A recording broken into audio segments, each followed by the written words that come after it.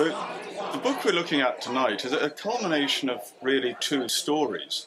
The first one is improvements in astral projection and out-of-body consciousness, and the second area is actually turning that into something useful and starting to make contact with other worlds and record what life is like in those locations.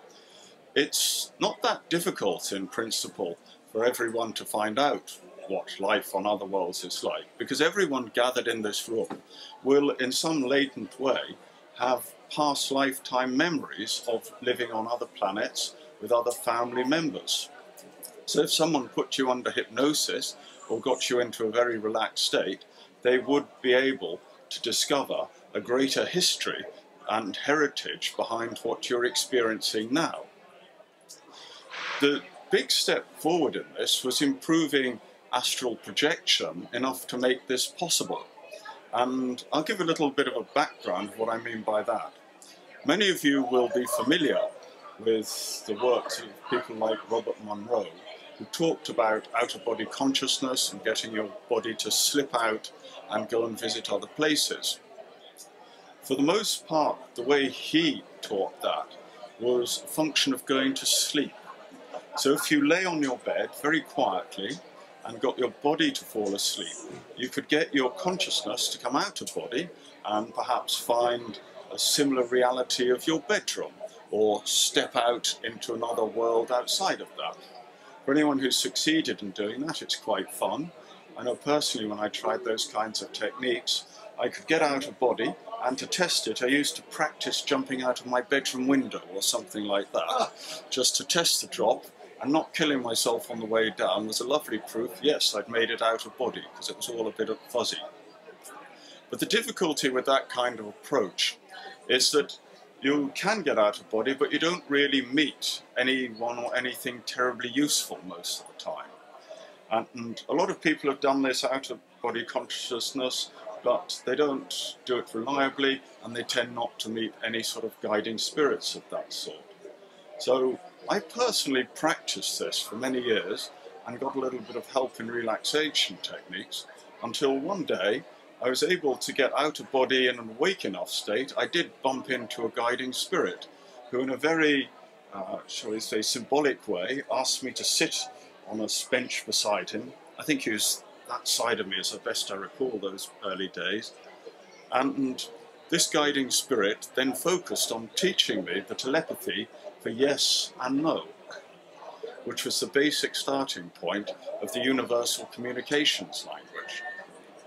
And from that, I was then able to build up a relationship with various guiding spirits, and they were able to teach me more about astral projection and how you get your consciousness out there into the spirit world. This then turned into teaching other people how to do the same thing, and doing it in quite a reliable way. So for example, I was able to meet my future children and a vision of my future wife, who unfortunately wasn't the girl I was going out with at the time. So she got elbowed by the vision, it had to be said. The vision of future wife explained how to deal with not the wrong mother for the children. So all of this was taught, and other people I was working with could also see my future children, future wife. They'd learned to see all of their guiding spirits. What happened next was, in the development of this, we then had a bit of a close encounter situation where one night I was lying in bed and felt as if my body was being hollowed out by sort of unknown characters. And I ended up huddled up in a little ball, shivering and shaking, just getting frozen from the inside out. And I leant across, you might say, to a guiding spirit I was working with to say, "Is this all right, mate? Because last time I experienced anything like this, these are near-death experiences. If you feel cold to the bones inside like that, a lot of your spirit body is leaving. Or in this case, it seems to be getting scooped out by something." And guiding spirit beside me said, "Oh, this is okay. You'll be all right." And I just tolerated this, more and more huddling up into a little fetal ball like that. and cold to the bones, until I suddenly got the impression, not only was I lying in bed, but there was a duality going on. It was as if I was sitting on a bench somewhere in another room, and someone was in front of me, putting their fingers in front of my face, going, "Can you see? Can you observe? Are you okay?" And at that point, I realized that there was a kind of portal of some sort, a link with another world happening at that moment, where some being in another location was endeavoring to make contact through the David beam. And at this point, the cold experience went into reverse. I started to experience, I was getting warmer again, but I still had a link to this other world. What had occurred was that if you look in the book, in the first chapter of the book, there's a particular race of alien beings. They'd managed to create a link across to my body where I was sharing consciousness with one of their numbers. So from this, heat returned to my body, and after about an hour or so I was able to go back to sleep quite normally. But after a few days, I found that doing astral projection work with clients, taking them to faraway worlds, had got quite a lot easier. It could be done before, but after this it got easier to do. So if I was working with someone one-to-one, it was possible to sit down with people, teach them how to breathe properly, teach them how to sense, first of all, the lovely nature spirits and forces around them, teach them to notice their own more earthly guiding spirits. And then at that point, if they wanted to, you could start to get contact with other alien races and beings out there. And from this, it was possible to build up a sort of research program of practicing with people and showing them how personally to link with other worlds and get their own individual experience. And as this built up, we found we were linking into many different species and races, and it was possible to create an encyclopaedia of sorts of some of the beings we'd met. So instead of it just being one person on their own trying this was a group project to go and link with other worlds and start to document it. And as we did this, a much bigger picture of humanity's existence started to build up. It became apparent that we are merely one of a greater family, but we're in the odd position at the moment that a lot of our memory of those other worlds is taken away. You can get it in hypnotic regression, but the step forward is to try and do this more consciously and try and connect to those memories of other worlds through just doing meditation practices or better breathing practices that give you astral projection ability. You can link into them, you can start to find friends and family in other worlds. Picture. We therefore found that whilst there are many advanced beings in the universe who are happily communicating with each other telepathically and know of each other quite well, they see us on Earth as actually part of their family, part of a group of beings where their friends are coming to Earth and experiencing relatively primitive bodies in order that you might try and bring some love and light into this world. To put another spin on this one, see it as if you personally have chosen to be in this world, in this time, in order that you might have the opportunity to help other human beings connect to more of these advancements and more of these advancing techniques. And to go into the content of advancing techniques, Watkins Bookshops is a wonderful place for picking up old techniques that have been reinvented. There's wonderful books on old subjects, but there's relatively little new technology in that. If you look at what's being done, many books are concentrating what has gone on years before and people in ancient temples in the East have managed to achieve. What we're getting now, with the new consciousness coming through from our greater family in the rest of the universe, are more advances in these techniques that actually take us forward. So we're seeing new approaches.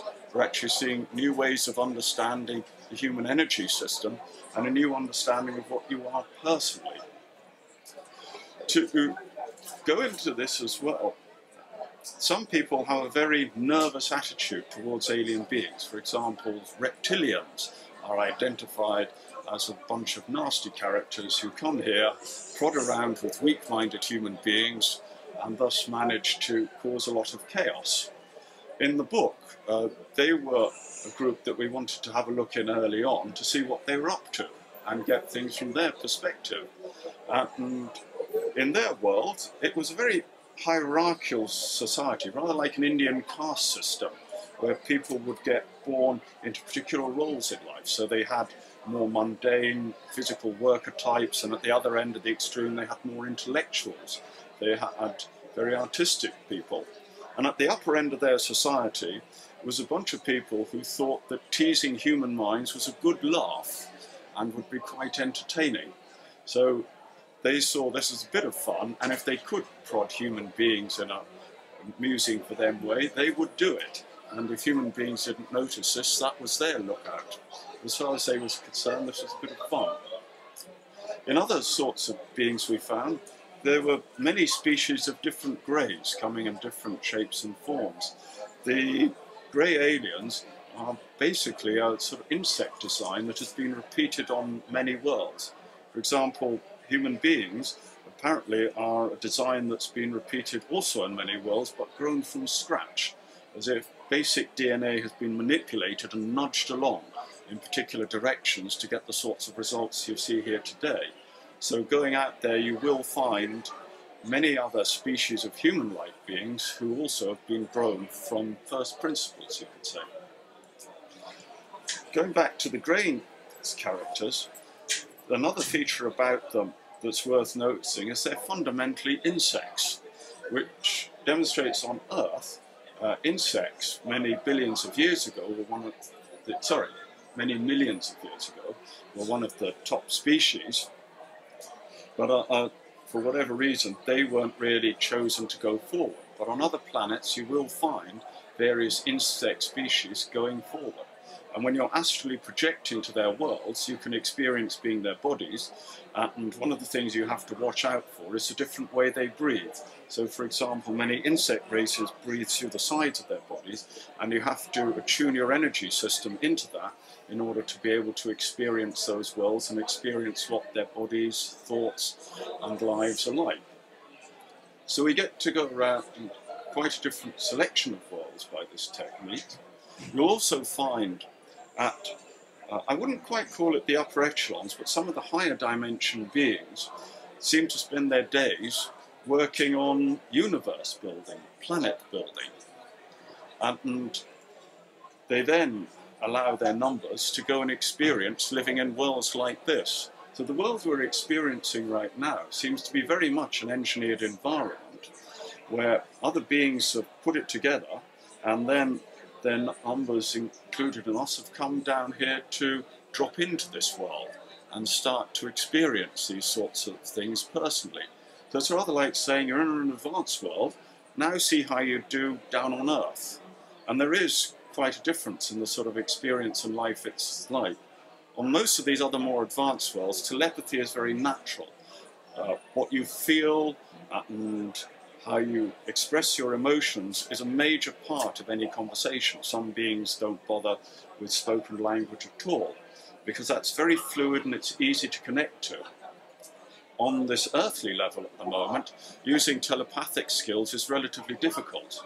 You'll find there's a tremendous amount of confusion, you'll run into a lot of static, and you'll also experience other people's upset emotions, which knocks you about.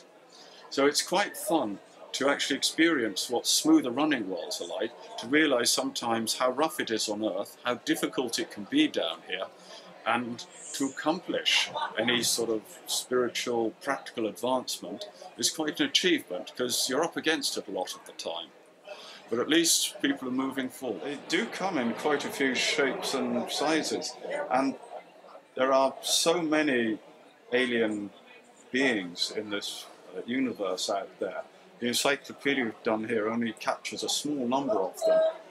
But we have 50 children who actually saw it. Yes. People said, oh, it was imagination. But when they are 50 They years would old, see it. they were playing on a playing field. When this little ship arrived, they walked out and back in and off. I'm inclined to believe that there are other people who do visit us from outer space one way or the other. But I'm not... That's as far as my knowledge goes. These sorts of things are very common. It does happen a lot. For example, if you look at people like the Mayan races, you'll find a lot of alien-inspired art getting into all their work. So it's quite a normal thing. But visiting aliens tend to do it very tentatively in most cases. They don't like landing somewhere like the middle of Trafalgar Square and then waving a few flags and saying, take us to your political leader of the day. They much prefer dropping down in remote locations, and very often the people they're visiting have some higher connection with them at a soul level. It would be part of their friends and family that they're actually visiting. So in respect to children like that, whilst it would be a bit much to say all of those children had some predetermined plan to meet up with them, it's very likely that at a soul level, many of those children would have been looking forward to that life-changing experience and wanted to have that connection, because it will certainly flip them round. So, what more thoughts and questions? I was just wondering, there was an incident in Iberia in 1917 when a lady appeared to 3 school children in 1917. Yeah. And she more or less declared herself to be the Virgin Mary, or on that type of parallel. And she appeared altogether about 3 or 4 times. And on the last occasion, she was witnessed by up to about a crowd of 50,000. Taken that she appears to come out of the past, on some sort of time level, how does this equate with what you're saying about someone coming from space? Would you have a comment on that? So your question is, would I comment about how sort of there's an advance happening at the moment? Am I getting your question right? Because I have to repeat this back to the camera. Well, what I'm saying is that this mysterious visitor, she declared herself as a lady from heaven. Yes. Nothing more, nothing less.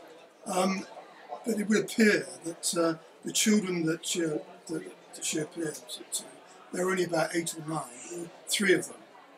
Yeah. They perceived her as a saint, yes. who came from heaven. And so she's coming out of a religious mythology that belongs to the past. She clearly wasn't coming from outer space. It was debatable whether she was coming from outer space, but you see my point, that it appears to be something doing the travel of time, not of space, is what you're indicating. Well, I just make sure I get that question right then. What we're saying is there are many beings coming, visiting from the heavens. That's quite normal. This is a regular place to visit. Mostly when you bump into them, they're quite a modest bunch. And they don't necessarily regard themselves as very saintly. But most of the beings who visit here come from worlds where the dimensions are a bit higher, and that of itself tends to make their auras tend to glow a bit brighter. So especially children who would be more clairvoyantly aware, they would tend to pick up the auric glow of any visiting being. It's certainly the case that religions and groups can then hijack this sort of event and turn it into something that it originally wasn't. Yeah, well, I should say that the elder of the 3 girls, I think Lucia Santos was her name, she did eventually go into a convent and she never emerged out of it. And she never really revealed what this being had told her. Yes. But I mean, it's probably one of the most authentic examples of something visiting the Earth from another dimension. I mean, it's historically witnessed by 50,000. And it also, when you'd get an experience like that, it would so affect your being that if you had a conversation with someone they would then think perhaps the men in white coats and a straitjacket would be the way forward. So we're now transcending into an era where technically it's possible for any interested person to get their astral projection skills up to speed and their clairvoyant skills working and start to see these beings and interact with them and then have conversations with other people about it. We've come into a wonderful transition where this all gets achievable, which is very different from the period you were referring to when that original contact happened. When you were talking earlier about your experience of feeling like an alien or some being had entered your body, Yeah. and you were talking about actually doing the same. Yes. The only discomfort I have around that is that by invitation? Is that part of... By invitation. I think the spirit, Yes. there's an importance that is invited. Yes. There are really two forms of invitation that seem to operate. One is where people have no conscious memory of it, and where there's no conscious memory of wanting to interact with alien beings. If it happens, this can be very unpleasant and very distressing because it would feel like you're under attack. And having done the research for the book and put it together, I then had the opportunity to meet with people who've done physical alien encounters, and they indeed found these things could be a bit disturbing or disjointing. So if it's happened in an unconscious way, that some kind of arrangement has been preset, then you probably wouldn't like it a lot of the time. You might wish for it to end. Well, it's a bit of invasion. But it could be an invasion too, that's how it be perceived. But the flip side of the other alternatives, if you're interested in this sort of subject and want to know more, there are plenty of beings out there who are certainly happy to actually say hello to you. And to give you a bit of analogy, it's rather as if some kindly person might pick you up as if you were a little puppy or kitten and do a few things with you, so you could have that experience, that shared experience of what their world was like. And then very nicely they put you back down again and try not to disturb you too much. So that's when they're in your being. They're experiencing your human body, and you are experiencing their particular You're body. still there in your consciousness. Yes. So there's a swapping that goes on, and afterwards they're very good at letting go of most of that. It's also a very helpful point to make in all of this is that the bodies we're experiencing right now are really engineered vehicles in lots of ways. There's a lot of genetic engineering that seems to have gone to have got them into this state. And furthermore, the personality and character that you live through is also something that at a higher level you've developed over many lifetimes and adopted piece by piece and brought it into this world. So you've got this whole body, this engineered vehicle, and the real essence of what you are has no personality to speak of. It's a very light, refined entity. So you are living through an engineered personality, through an engineered body in this strange environment. But the veil of that can be lifted. This body is giving you a constant impression that you're a human alive on Earth. It tells you you've got jobs to do, it gives you memories of past events, but in a strange way you're a visitor to it in the now. And if you simply get the body breathing nicely and energizing itself in a stable way, it can snap out of that and it starts to notice a greater reality. It begins to notice where it actually is. And at that point, then you can start to look into other worlds. So realize this swapping around bodies and vehicles is actually not so unnatural. You're just living in an era where people are only starting doing it more smoothly and in a less unpleasant way for the first time. So it's a great time to be alive. All right, what more? Yes. Right. Like everyone in this room, really, there was background interest in this subject from a small boy. So always curious about these things, sometimes dabbling with skills. For example, learning how to work with the pendulum, things like that. Seeing what you could predict in life, what you couldn't predict. Just playing around with this. It went on and on. Around the 90s, there was a sea change in all of this when I finally managed to get together some books on astral projection work and did manage a few basic projections and a few things. In a similar capacity, I wanted to know, could I remember any sort of past life? And to do this, I just need to sort of demonstrate on someone. I got lucky. You point at me. I got lucky in that I lay on my bed, was trying to think, could I remember anything? And the answer was yes. It was like someone was chopping my head off with an axe or some big object. It was like, bang, lights out. That's why you chose. That had the effect that for about the next decade, if anything came near my head, I jumped. So that was an example of sort of DIY experimenting with this. If I'd had some proper training, it would have all gone a bit more smoothly.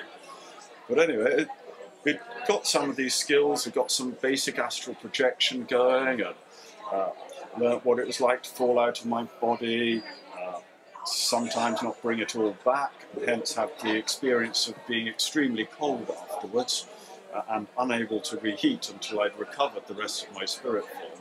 And a lot of these sort of mistakes and general accidents went on until I got some training in just how to relax and do a bit of better breathing and sit down. And when I got that, I then found I got a decent link with a guiding spirit companion who was waiting for me to finally get the basics right, and some proper training was taken over. So it was trained from the heavens. So that was... Do you think your spirit is a part of you? What's that? Do you think the spirit that you connect with is just a part of you? Well, In a different when you... way? I just say, the question there was, do I think the spirit that was training me was a part of me? As you get into this work, your sense of self gets chopped up until there's not much of it left. Initially, we have a sense of self. I'm the human being. I live, I die, and I hope I go somewhere afterwards. That's where we start off with. After a while, you begin to realize this human vehicle is very open to a large number of beings, and some of them are lower spirit entities that give us basic functions. A very good example is sexual energy. Sexual energy is driven by a lot of lower spirit forms. It's probably one of the most fun energies and probably one of the greatest nuisances at the same time, which is why people interested in spiritual development often say celibacy is the way to go, but then we'd have no children. So you start to notice there are all these beings who are contributing to what you are.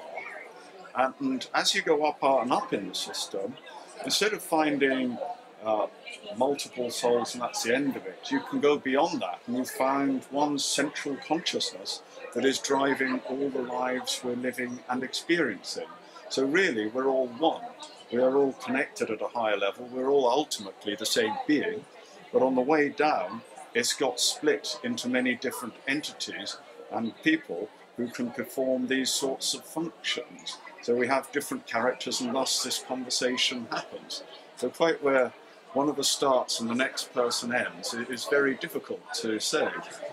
And as to who is I and who is the next I, it's a little bit artificial, but it's something we will experience down at this level.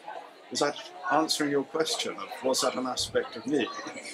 Kind of. It's just when you come across as such an academic. So what? You come across so academic that it's kind of strange that you're in this whole world, of spirit. Yeah. It's like you just happen to fall into it. It just seems No, you seem to have been dabbling with it for a long time. And that's why I just feel like, there's a part of you somewhere else that is trying to help us get to where you are. It's been accessed through this body.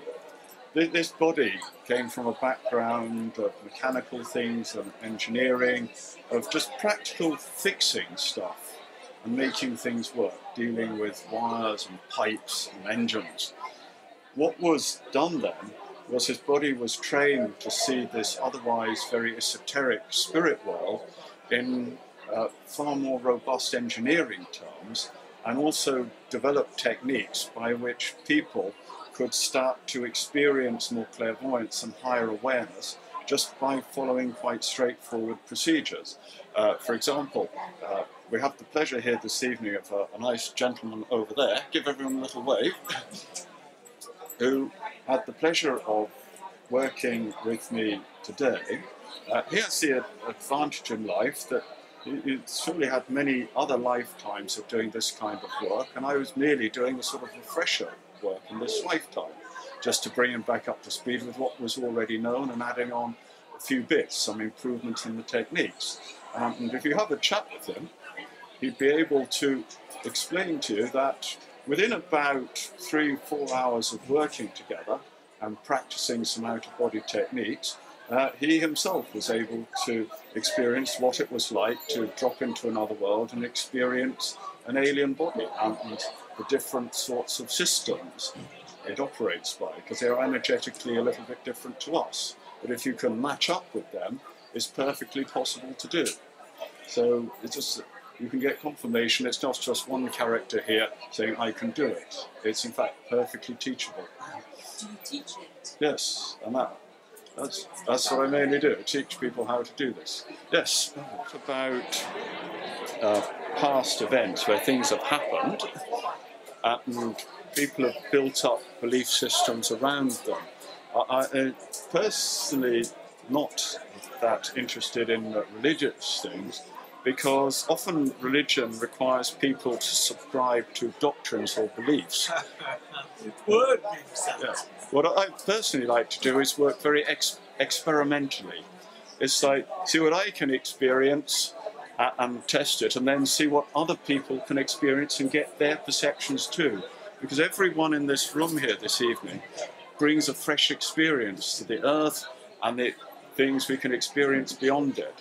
And by getting their different viewpoints as well and trying to copy them, we build up a much bigger picture.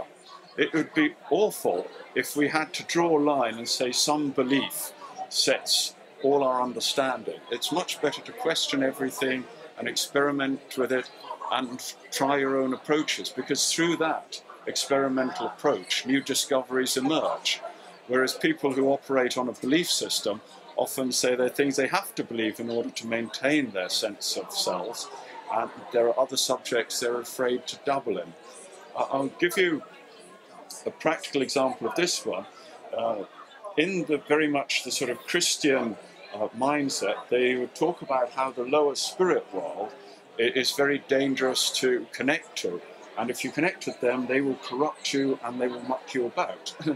Now, I personally know from experience that that is certainly the case. There are a lot of lower spirit forms who, if you're open to them, will try and corrupt your mind and play with you.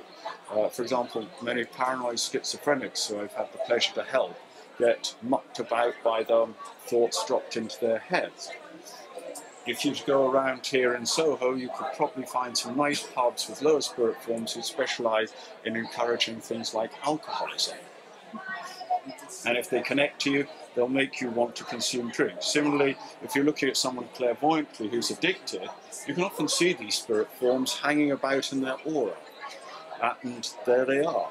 And if you treat them nicely, they'll start to let that person go. But it's best not to do battle with them, because we have come into their worlds, curiously enough. And this is where belief would get in the way. If the belief says you're not even allowed to look at these beings and discover what they're like and what they're up to, you'll never really learn how, in fact, there's an ongoing interaction with them you can't prevent, because you're a brighter being that's come down into a lower world of these forms, and that gives you much of your human personality, and hence a lot of the vulnerability to their effects that you'll experience. So I hope that's answering a lot of your questions. Cameron gave me a very short version of it there. I mean, maybe more finessing it, like how would, if you experience something that looked like an angel and wasn't. Experience what? If you saw an angel or something like that, like, and it came as a religious vision, but it was actually Well, yeah, Yeah.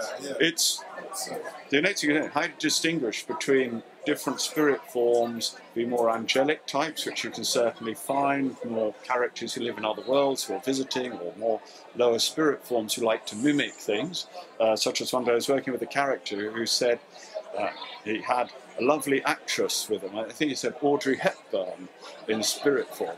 And I was looking at this thinking, and it looked more like a gremlin to me. So they can, spirit forms of different sorts can mimic and play around, but they all have a vibration and they all have a level to them. And if you want a simple litmus test, you can simply test the unconditional love vibration that they work with. And you'll find the very bright beings do it very smoothly, and the lower ones just have a lower vibration tone of it. By taking you to experience a different range of them, it becomes quite obvious what's what.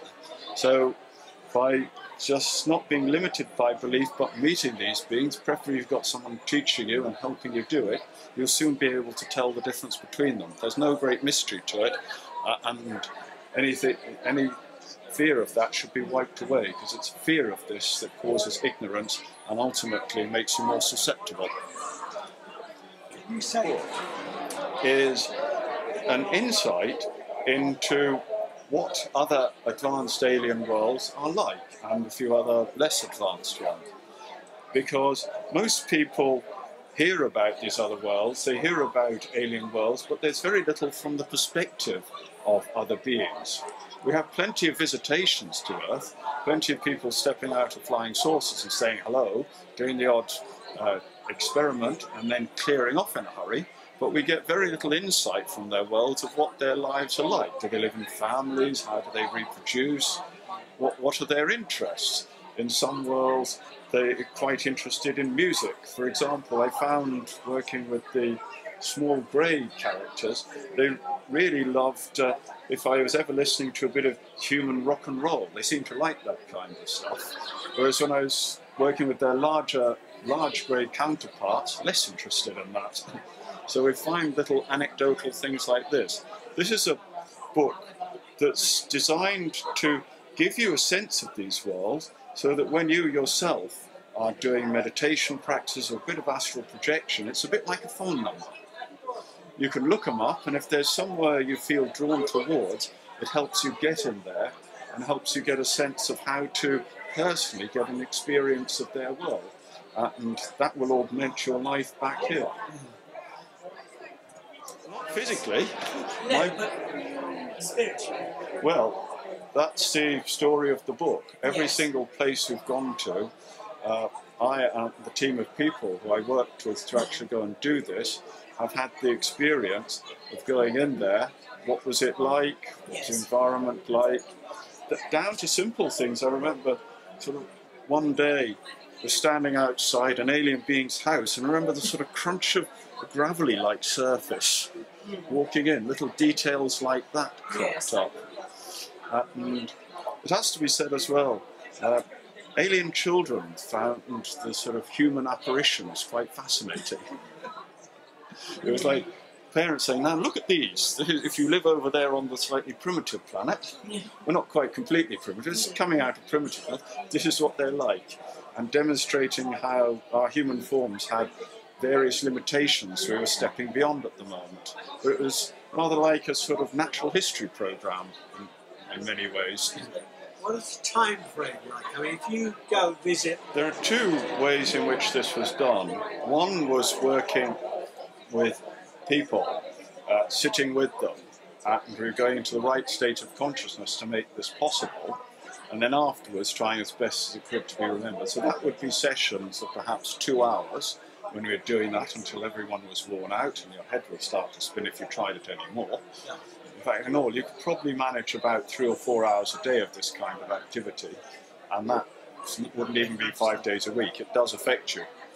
And then there was the writing it out, which is energetically quite tricky to do, because typing is a very low vibration energy, and linking back into these worlds is very high vibration energy, and that puts quite a strain on the body.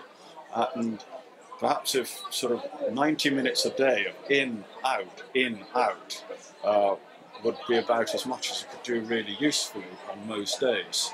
So it took quite a long time to actually build it all up, and that's why it took about 2 years to develop that book, write it down, check a few things, add in a couple of last details. So that's giving you some of this time there. Yeah, but I mean, you know, even to get to know a person, Yeah. you know, even on just straight interaction, this, you know, Yes. get some sense of cognizance of that. Yeah. Probably might take an hour, 2 hours at least.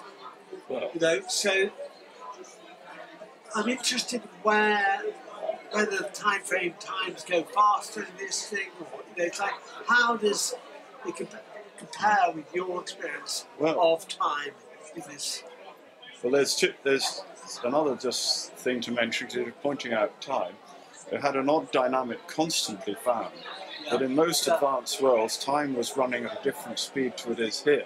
Right. So the what might be an interaction here that would take place over many years, in another world, in particular, the beings who actually helped strengthen this pathway that made it possible in the first chapter on alien beings, they described that so far it's still all going on in what equates to their morning.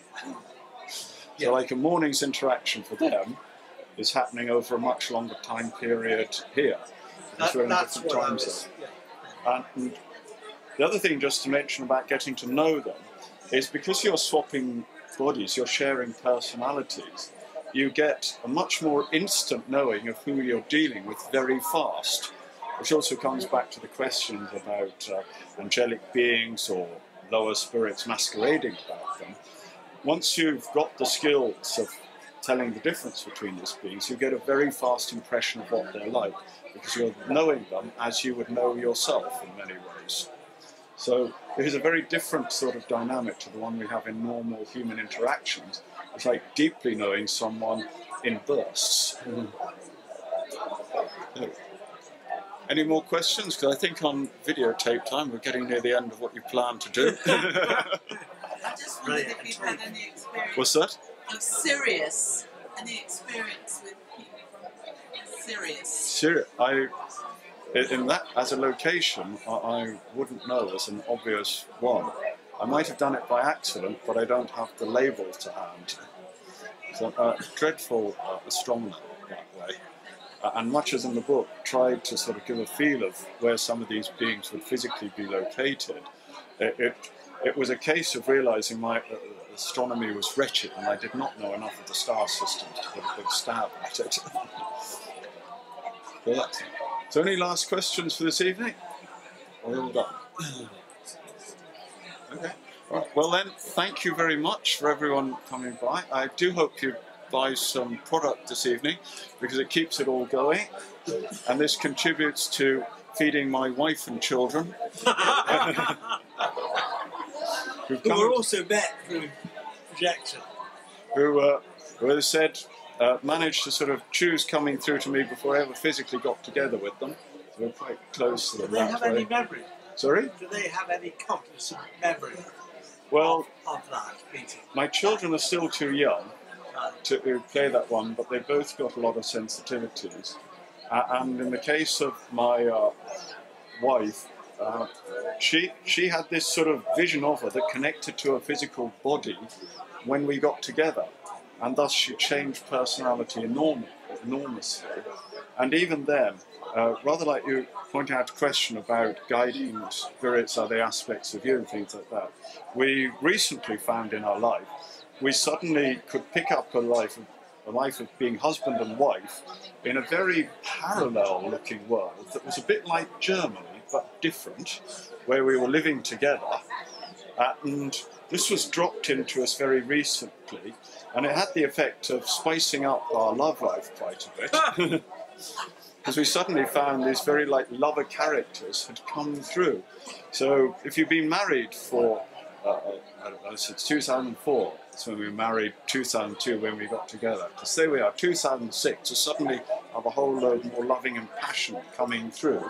Also with matching memories of living in a slightly Germanic looking parallel world. These are some of the things that still come through today. And as I said, these are the ones we're supporting and feeding tonight. So thank you very much, everyone, for coming along.